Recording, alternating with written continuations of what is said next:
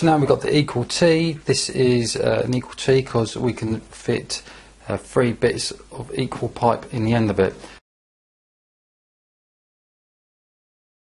Now we're going to solder the equal T.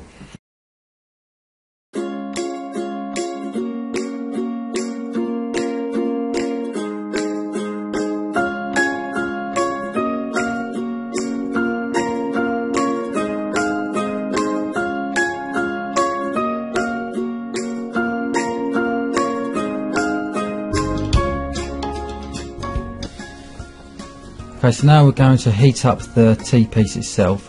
What I'm doing is I'm going to put even heat around the fitting, so I'm just going to start heating up the centre of it and then just gradually move it around the fitting as I go along, making sure that the flame is nicely wrapped around it as well.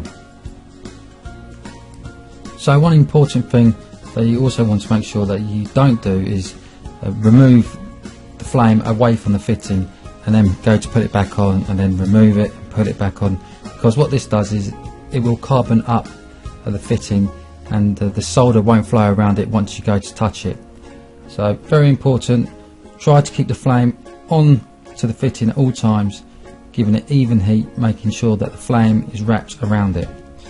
And then once you start seeing some small bubbles appear from the side, from the mouth of the fitting, then you know you can just touch it with the solder. And as you can see, I've touched the solder on the other side from me and then just pulling it round onto the top towards me, and then just give it a quick flick underneath.